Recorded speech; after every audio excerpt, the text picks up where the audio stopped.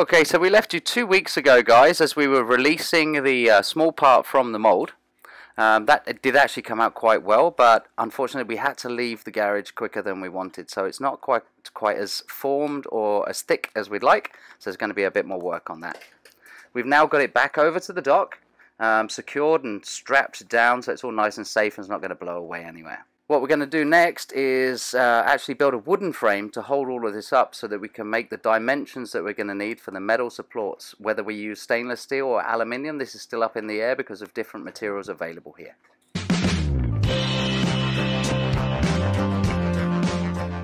Hi, I'm Erica and this is my fiance Davey. We are living aboard our new to us hurricane damaged catamaran, Barefoot 2.0. We met in Fiji 3 years ago and have experienced so many beautiful places together. For the past 2 years, we've made the ocean our home, starting on our Catalina 36 in the States and the Northern Caribbean. We hope to one day circumnavigate the globe, but for now we are fixing our boat one step at a time. Subscribe to our channel to follow our journey. When faced with a challenge, look for a way, not a way out. Well, at the moment I'm trying to build a frame, like a temporary frame, that we've got the, obviously we've got the parts now for the hardtop. They still need a bit more work, but we're going to do like a dry run, a dry fit, so we can work out where all the strengthening points are going to need to be, the heights that we want it and that sort of stuff. I did a rough calculation at 7 feet at the back, but just putting that piece up, it just seems stupidly high. Yeah. I think that's too high for the... That's way too high. Way too high. I know we're only short, but... I know, but there is a little 10 centimetre sort of overlap that comes down the side, so it won't appear to be as high. Yeah. But it still would be there. I think it's a bit much, so I'm just going to have... Nearly lost the only tape measure overboard. That would have been a disastrous morning. Because that's way too high there. Wait. So my calculations, that pencil mark there would mean it would be flat from back to front if it was 7 feet. Right, let's get that a bit closer. And then that gives a viewing window of 1.5 feet. Whereas really I wanted it there. Is that much, which means I need to cut off 5.5 inches lower. 5.5 inches. And that will give us a 1.5 foot, or just under 1.4 feet of viewing window, and that will then mean that the hardtop itself is actually reasonably flat, which we want because of the rain catchment system and stuff. We don't actually want it weird angle. At a weird angle. We want it reasonably flat. So I'm going to go and cut 5.5 inches off these two poles, and then we can have a play. Have a play with it.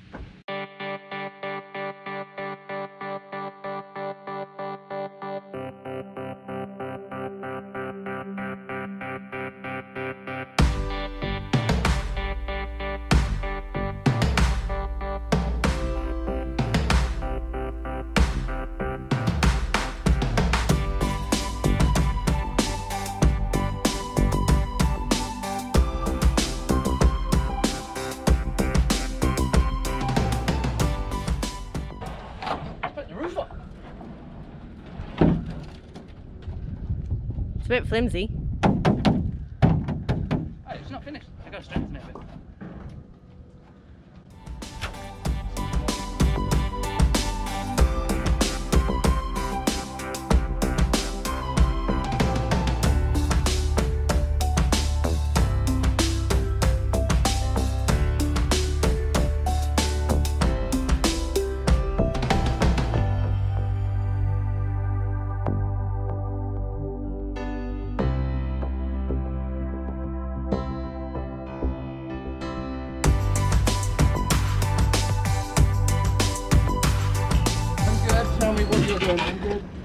Do you need me? Oh.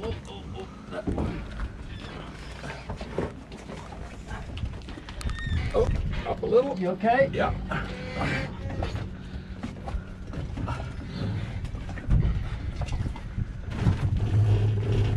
Okay. A little forward. Nah. A little back. A little back. Yeah, that's it. That's there. it. That's there. Yeah. Right. If you just hold it there for a second, guys. Look at you. And your new heart. I love it. No kidding, right He's off the good. bat, eh? He's good. Yeah. Look, it's got the right angle going across there. I guess he's got to be good at something. What did you just say? You gotta be good. Gotta be good at something. Nothing. It wasn't even me this time. It's not bad as far as square goes, eh? Yeah. Oh, it's not bad. This one's, it's the smaller half has a dip in the middle. It's not strong enough. It needs an extra support or strengthening. But the bigger one actually has the right contour. That's great. Look at that, eh? Yeah. Looks really good. So we did cut 5.5 inches off the 2 back support posts, but after having some of our taller friends on board, we realized that we should have that extra 5.5 inches. So we are going to make different supports once we put the hardtop back up. So right now we are preparing for this tropical storm Laura that's threatening to come and hit us again like tropical storm Isaias did. So we're going to take it off, we're going to secure it onto the floating dock. And get everything else sorted out. It's so nice having it up though, because as it's raining right now, we're not getting wet. It's so nice. We don't want to take it down. I know. But can't win all the time, right? So we'll put it back up after the storm threat has passed, and we'll continue working on it. But for now, tropical storm prep. Running the engine to charge up the battery so that we're nice and full in case we do have to move the boat on channel 68, just in case anyone needs assistance. We have the buckets up because it does tend to rain inside, so we have buckets here and one on the sofa just in case. We have the rain jackets out. We are going to go to town and just make sure we have enough cash and some other supplies just in case things are shut down again like it was last time. So after Tropical Storm Isaias, the ATM didn't work for a few days, so we want to make sure we have enough cash and supplies, just in case. Come here.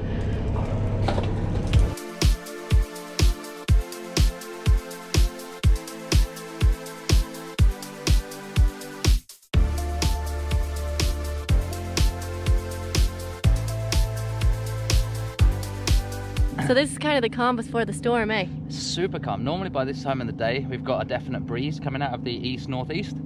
This morning it's just dead still. Dead still. Everyone's been prepping their boats, been watching everyone checking all their stuff on deck, dropping extra anchors, and yeah, we've got our stuff sorted out. We're all tidied up, ready to go. Yep. Lines are all secured. Just need to go to town, get rid of some rubbish. There's actually a boat coming into Love Canal at the moment as well. So everyone says this is a really good spot because there's a lot of protection from the mangroves. So there's a little sailboat on its way in right now. Don't know where they're going to drop, but we'll see. Just don't go too close to me and drag into me. Yeah, just be behind us when I get. Yeah, just be behind us, that's all that matters. But yeah, it's a calm, beautiful morning. Apart from the bugs. Apart from the bugs. The no-see-ums are brutal. So just as a little update here, it is now 5 p.m. in the evening. There's still no winds, no nothing. So we're taking advantage of some of the rain and we're scrubbing the boat. Ew, that's gross. Who said we? Well, if you keep making comments like that, you can do it all by yourself.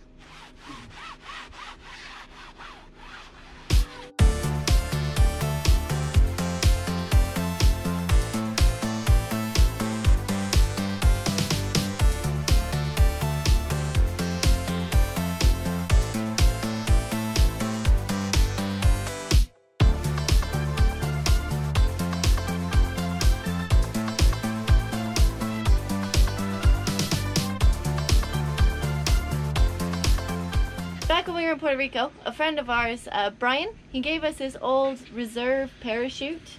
It's an old Marine's backup chute, I think. Yeah. So he didn't want it, well, his wife didn't want it on board anymore. So it had to find a new home, and I took it. Davey took it, and now we actually have some sort of use for it, I guess. Or we're going to try and use it. We're going to try. So it's way too hot working here on the dock. So we're going to try and put this parachute up as a sunshade, string it up between 2 boats. So this should be fun. Eric from Music and Lyrics is on the way over to give us a hand. Yeah. Yeah, should be some fun and games trying to get this up. I need some shade to be able to work on this hard top. It's too hot. It's way too hot. It's really, really nice. As you might notice, we do have the bigger half of the hard top. The bigger half is up, but it's not finished either. This needs to come back down and be strengthened a little bit more. But it's nice having the shade on the boat at the moment. And Puppy loves it too. Yeah. She can be outside. So. Belly rubs! Belly slabs. Hello! I want to be a YouTube star! But for now I'm going to eat you.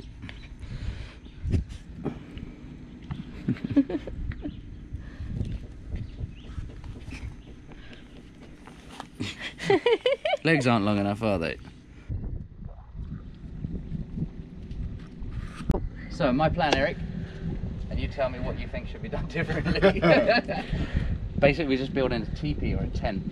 So I've got one halyard here. Right. I believe this parachute is actually round. If you look, that is the center lifting point. Okay. So we have this area here, which I was thinking of connecting halyard from us on this one, halyard from them also on this one, and then we should be able to adjust the height and the angle so that it basically dangles over the middle of the. Right. So they have...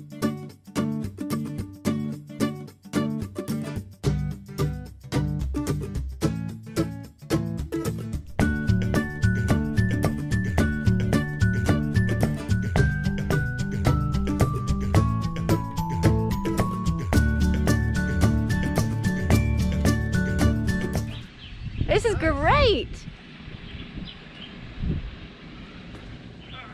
So this is what would save your life if you jumped out of an airplane and your first chute didn't come out. Yeah. Yeah. Just don't fall in the water. No, please do. You make for a great show.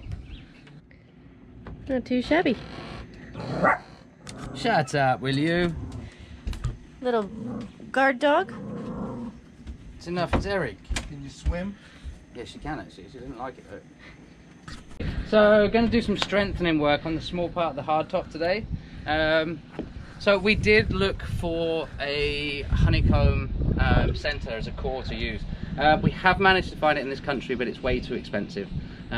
We are on a budget and we've got to do this within our budget. So what we've decided to do to strengthen it up, I'm going to be using this 1/4 inch MDF. Now this isn't standard MDF like most MDFs. When it gets wet, it actually just disintegrates and sort of fluffs up and doubles in size and it destroys itself. But this is a waterproof. This piece, for example, here has actually been out in two tropical storms. It's got wet, it's got soaked. And as you can see, the only place that's discoloured is slightly here where it was actually sat in the mud, but it hasn't changed shape or form or taken on any water whatsoever. So I'm going to cut this into strips. I'm going to put strips around the outside here, just to thicken up the outside. I'm also going to put some strips in this way, which I'll show you in a moment once I've started cutting them. But this is just to give it some more rigidity, and then once they're in, I'm going to glue them in with 5200. And then once they're in and they've dried, what we'll do is we'll glass over the whole thing from underneath one more time. Then we'll be able to turn it back over and do all the sanding and fairing so that she'll be ready to install, and we can do the same then to the bigger piece.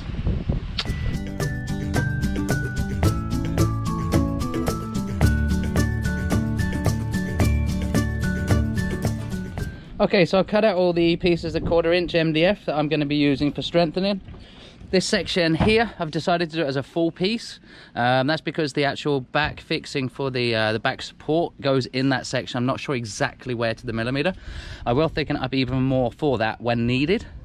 The rest of it, I've just gone with these little strips here, and that'll be enough just to stiffen it up. And once I'm going to glue these in now with 5200. Once these are glued in, then tomorrow everything will be nice and dry, and I'm going to re-glass everything. So I'm going to glass over all of this, up over the lips, over the tops, re-glass absolutely everything. I'm also going to be putting in a support here at the sides, which is approximately in that position there. Again, going to glue that in and I'll glass over it, and then what I'll do is I'll use like a fairing filler to get a real nice thicker edge, and it's going to look a lot more professional and a lot stronger.